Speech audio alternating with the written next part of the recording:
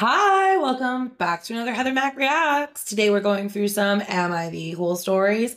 And if you like videos like this, make sure you subscribe because I do my best to post 5 times a week, every single week. And if you're ready, I'm ready. Let's get into this first. Am I the a-hole story? This says, am I the a-hole for refusing to eat all of my wife's food?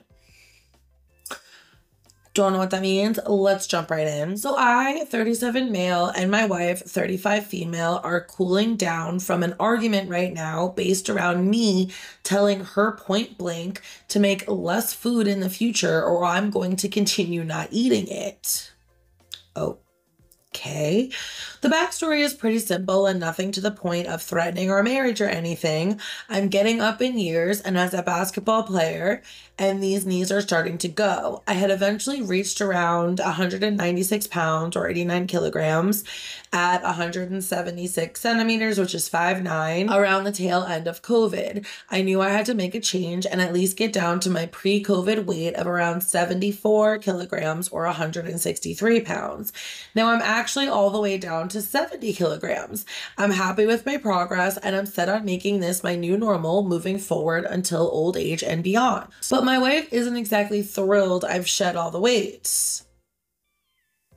Strange. These aren't love handles. Oh, there aren't love handles for her to play with anymore. Most devastating for her is I don't eat nearly as much as I used to. We trade off cooking duties every day, and when it's me, I usually make just enough. But when she cooks, there is always enough food for another full plate of food. My wife is tiny, so she can't eat it, and now I'm a dude who doesn't eat it either. I always say we can save it and have it for dinner the next day. Again, I don't eat breakfast and lunches are provided by my work. And while that worked for a while, eventually the leftovers just went in the bin and she'd ask me to cook something new instead. Although it's been fine, more or less, she doesn't hold back on commenting. To her, men should be eating seconds or thirds. It's just the Japanese way to her. She's Japanese and we live in the country. And she always recalled her father enthusiastically asking for seconds and thirds. She's feeling more and more ashamed that her husband doesn't like her cooking. Girl, this is 2024. And this is not your father. This is not your father's metabolism. And you need to not bring down the wrath of all your ancestors to this poor guy who just wants to stay fit and healthy. I mean, don't you want him to be healthier and live longer with you? Like, doesn't that... I understand wanting your spouse to enjoy your meal.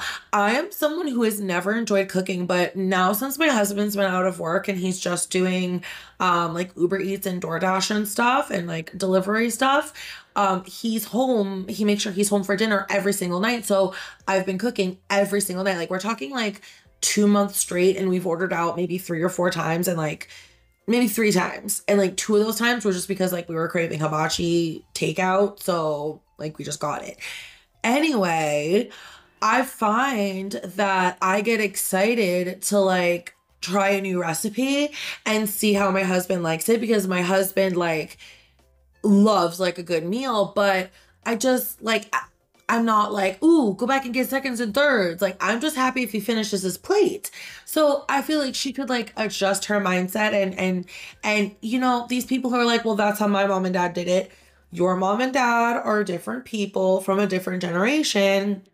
You can't bring all of the lessons you learned from them into this relationship in this generation. That's my opinion. No, you're not the a-hole. I think y'all need to have more of a conversation. Maybe even go to therapy. Like, this is not relationship ending.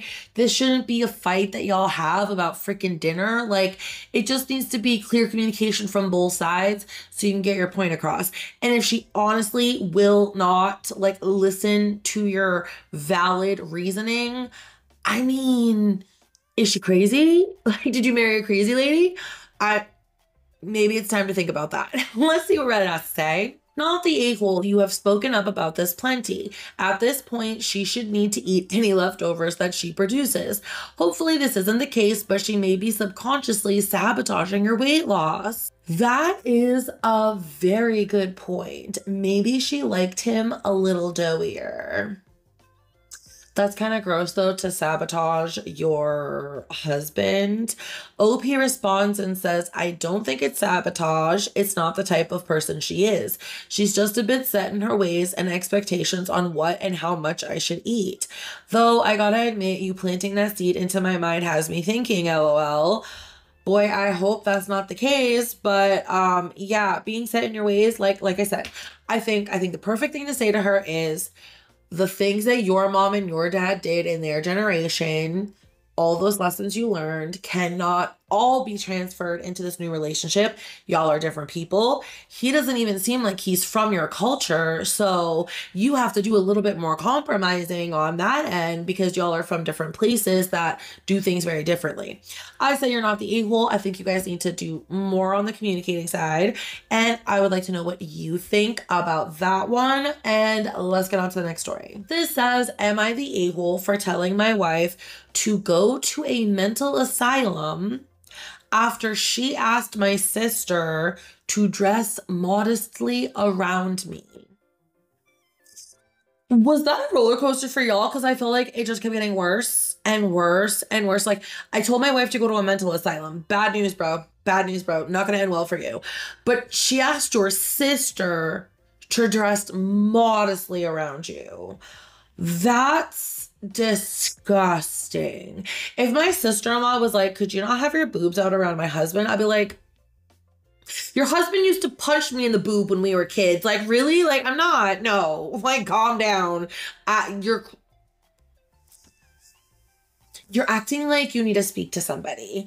Anyway, let's see what the story says. My wife, my sister, and I went on a 1-week vacation last week. I had just gotten my bonus and wanted to use it on the vacation. I asked my sister if she wanted to join us because she was still really sad about breaking up with her fiance who had cheated on her and wanted to get her mind off it. My sister was really excited about the trip. Our vacation was amazing. However, my wife and I did have a minor argument during the vacation. For the vacation, take a shot every time I say vacation. No, don't, you'll die. I had booked the 2 separate rooms at the hotel, one for my wife and I, and one for my sister. I did give my sister our spare hotel room key, and she was free to come in anytime she wanted. Every morning, my sister would come in to just hang out and talk with us as we planned the rest of the day. She usually wore an oversized shirt. However, a few days into our vacation, my sister spoke to me privately and told me my wife asked her to dress more modestly around me.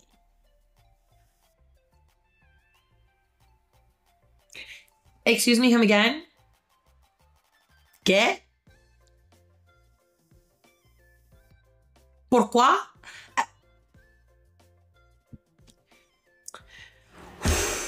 I'm getting angry just as an outsider. My sister seemed really sad and asked if she was intruding on our vacation. I was shocked and told my sister to relax and that I would speak to my wife about it. I spoke to my wife about it and we had a sort of a mini argument. My wife wasn't really close to her brother. In fact, she hated him. So she didn't understand how my sister and I could be so close and also dress so casually around each other. I told my wife we dressed casually around each other our whole life. I usually just wore shorts in the house growing up till I left for college. And I asked my wife what was so inappropriate about my sister wearing an oversized shirt. My wife asked why my sister wasn't at least wearing shorts. And I then told my wife she had to go to a mental asylum and she was ruining the vacation with her crazy behavior. Sir? It's like y'all were doing like 20 in a school zone and then you hit like the German Autobahn and just called her crazy.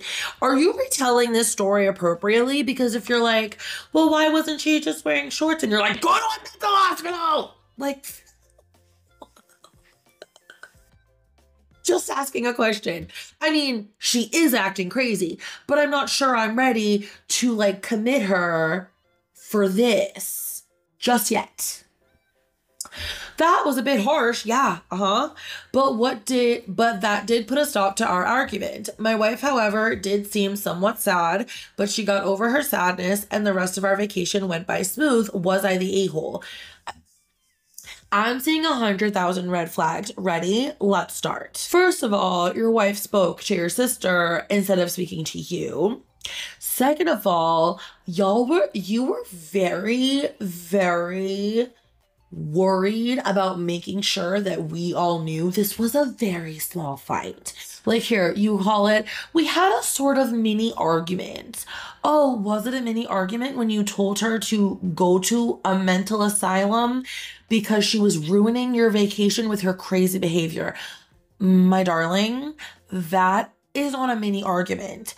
If anybody in the entire universe told me to go to a mental asylum because I was ruining something with my crazy behavior, I would get a little bit crazier. Like that would not be a mini argument. That would be a nuclear argument. Okay. And then earlier in the story, he says, our vacation was amazing. However, my wife and I did have a minor argument during the vacation. So he's like so downplaying it, but you told her to go to the crazy house because she's ruining your vacation. Senor, sir, monsieur, what are you thinking? Oh my gosh, yeah, a bit harsh. Did she seem a bit sad? But she just like let you speak to her that way? Is this real? Are y'all in a real marriage where you like actually like talk like when you like get in your room like at night and like nobody else is around, you're like getting in your PJs? Like are y'all talking about anything?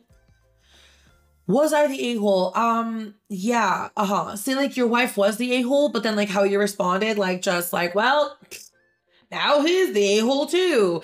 I think you're both the a-hole. I think the only one who's not the a-hole is the poor sister who's trying to live her life in a comfy t-shirt that she goes to bed in. Let's see what Reddit has to say. The bit that got me is the sister coming into there anytime she wanted. That's the part that would piss me off. OP, what exactly was your rationale for this? But he didn't say wife is mad because my sister just pops into our room whenever she feels like it. It seems like the sister is very respectfully only coming in the morning, like, hey, good morning, what are we doing today? Like, let's have a cup of coffee and like, figure out what we're doing. Like, that would be absolutely okay for any of my siblings or any of my sister. Do I have a brother-in-law? I don't have any brother-in-laws. Any of my... Took me a second. Any of my sister-in-laws, I would 100% be happy to have them into my room in the morning. Like, hey, let's figure out what we're doing. Like, it's not like private time. You're being weird. Next says, yeah, and I hope it was a third key, a spare key in a hotel room. What is it exactly? Is it a second key meant for his wife?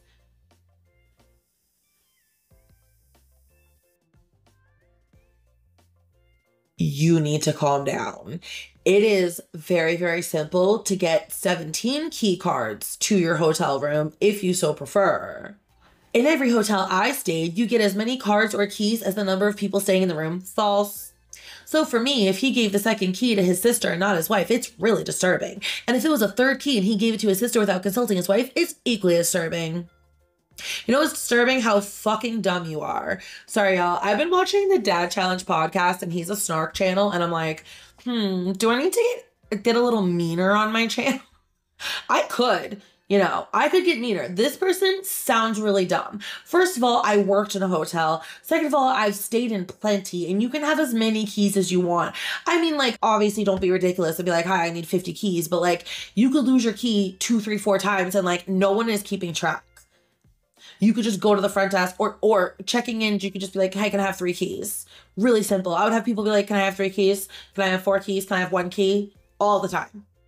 Not a big deal. I don't give a shit. Doesn't matter to me. Let's see what else. So if he gave the second key to his sister, not his wife, it's really disturbing.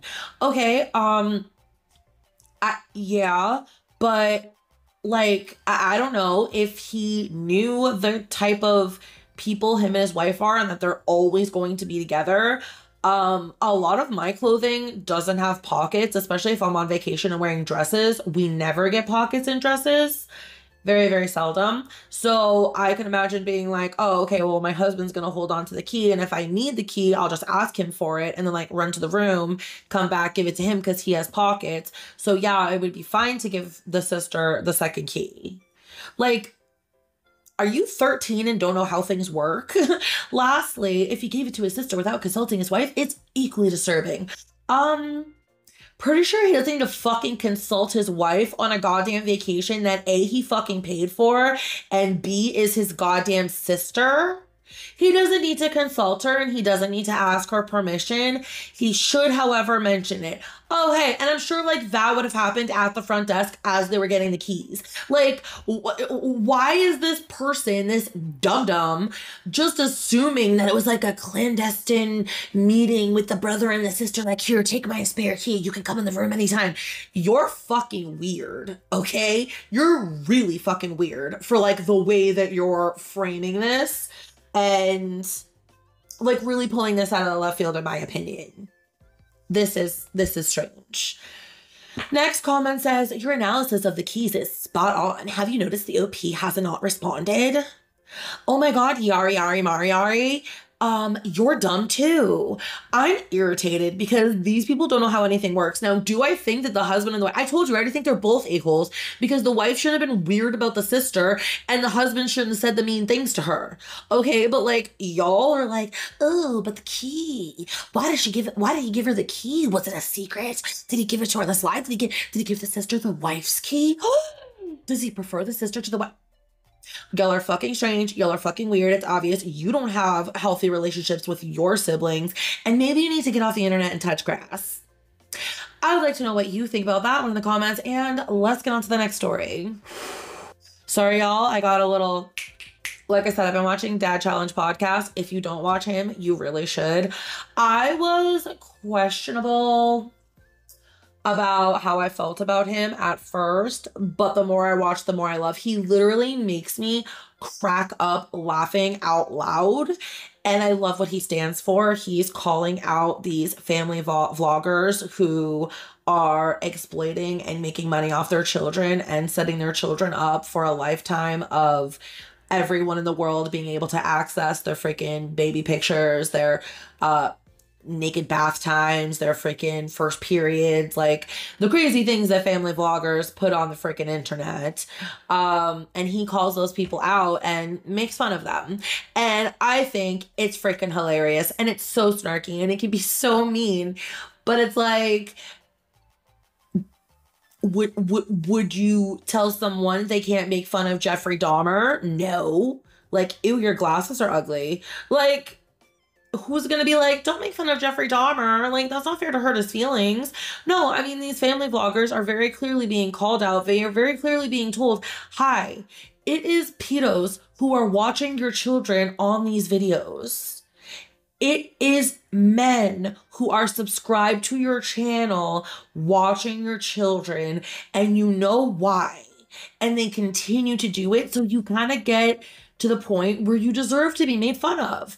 Anyway, I'm going to step back off my soapbox. Yes, I'm being a little snappy today. If you don't like it, feel free to not watch me. It's really okay. I'm not going to be offended.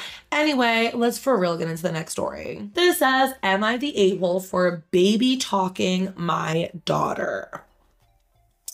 So you'd think, your baby talking. Listen, I baby talk my baby because he's a baby, okay? I don't say everything in a baby tone. And like, I don't know when or how or where, but like with my oldest, you just like get to the point where you like stop talking baby talk and it's like your baby talk grows with them, you know?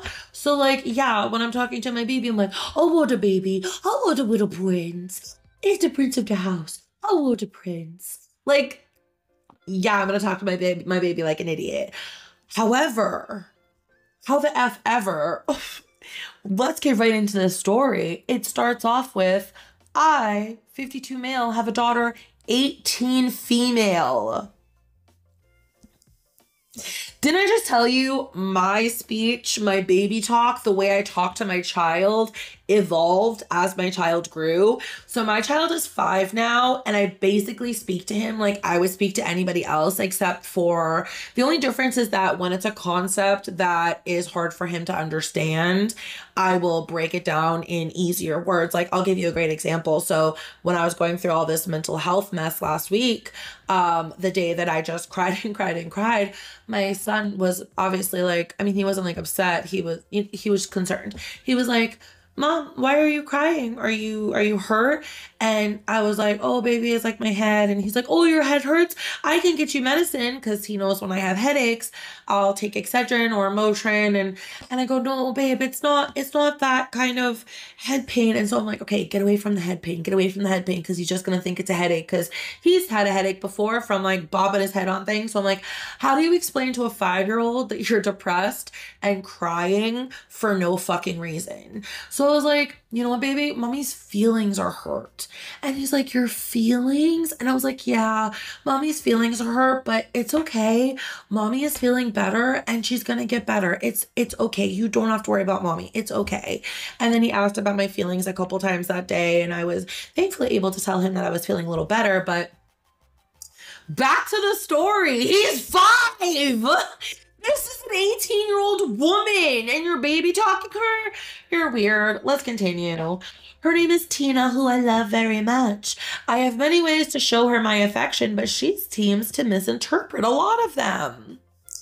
Hasn't there been like smart professional people who have said that like you can't just love someone the way you want to love them, you need to love them the way they want to be loved? I mean, there's probably a compromise somewhere between there, right?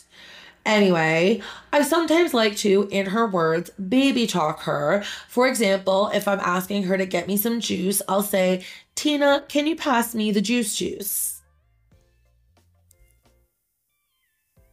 Repeating words for fun like that is just for fun, and she loved it and thought it was endearing when she was younger. Now that she's older, she doesn't like it as much. She just rolls her eyes or tells me to stop, but she's never stopped until now. When my brother had his first daughter, okay, they did this. Everything was juice, car, dog, bro. Bro was the big one.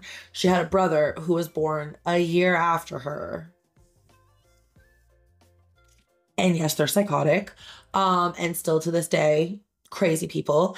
They had a son a year later, and she always called him bro, and everybody called him bro. And so this poor little boy grew up thinking his name was bro. But they did it to her too, because they always called her Bean. And the doctor, when she was like a year old or 9 months or whatever the appointment was like, oh, is she responding to her name? And they're like, she thinks her name is Bean. And the doctor's like, you should probably start calling her her real name. Which was a lesson that I always learned, because we had little nicknames for our first son, and I'm like, call him his name, Heather, call him his name. But anyway, they called the second boy bro for so long that it took them until he was like 3 to get him to be like, hey, what's your name? And him not respond with bro and actually respond with his real name. But he was 3. I've been doing it more often because she's going off to college soon and I won't see her for a long time. So I'm trying to make the most of our time together. Hold on. Let me translate that to you. I've been doing it more often because I'm so scared that my baby girl is becoming an adult and I'm hanging on viciously to the last shreds of what I think is her childhood and trying to baby her like an infant instead of accepting that she is a grown woman who is growing up and becoming self-sufficient and responsible and doesn't want to pass you the juice. Got a lot spicy today. I don't know what's wrong, but enjoy or don't, it is what it is. I can tell she was getting more and more annoyed, but never really thought that much of it until she thought of it since she never outright snapped until yesterday. I was talking to her about groceries and the phrase that set her off was, did you remember to get the snacky snacks? I literally don't even talk like that to my 5-year-old. Like, when Bestie was here, when she put him down for a nap, she would always call it a nappy. And like, I think that's cute for like a 2-year-old, but like my 5-year-old was saying it and it was honestly kind of cute when he was saying it, but like it's not something that I just routinely say. So like I forgot about it and now that she's moved out and away to Chicago and left me here alone, he has stopped saying nappy, which is fine because, you know, he's 5 and he's growing up and shouldn't be saying things like snacky snacks or juice. Tina told me that she's told me so many times to stop and that she doesn't like when I talk like that. I told her it's just for fun. Let me translate that. I don't care how you feel because I like to do it. Did y'all hear that? Or was it just me? Okay. She told me that she's 18 and not 8. I apologized and told her I just thought it was cute. For an 8-year-old, not an 18-year-old. Like really, how did you possibly get through 13, 14, 15, 16, and 17 without her popping you in the nose for asking for some juice? She said, well, I don't, and said that if I keep talking like that, she's not going to talk to me anymore. Reddit, am I the a-hole? Do we need to read the edits? I don't think we need to, but of course we're going to, but we all know the comments roasted him, right? Okay. Edit. Okay, I get it. I'm the a-hole. I will be apologizing to her tomorrow. She's asleep as I'm writing this, and I will no longer be talking to her like this. Thank you to everyone who called me out in a civil manner. Also, for the one person who PM'd me and accused me of sexualizing her. He's infantizing her, and the fact that you find that sexual is a problem on you, random Reddit PMer, you disgusting. The fact that your mind immediately went to that conclusion says a lot more about you than it does about me, a weirdo. Gotta agree, Pops. Okay, we have one comment to read for this. That's all I saved. And it says, you're the assholey hole. Even your daughter has told you it was cute when she was 8. I get it. You're facing empty nest syndrome, but that's on you and not your daughter. You assholey hole.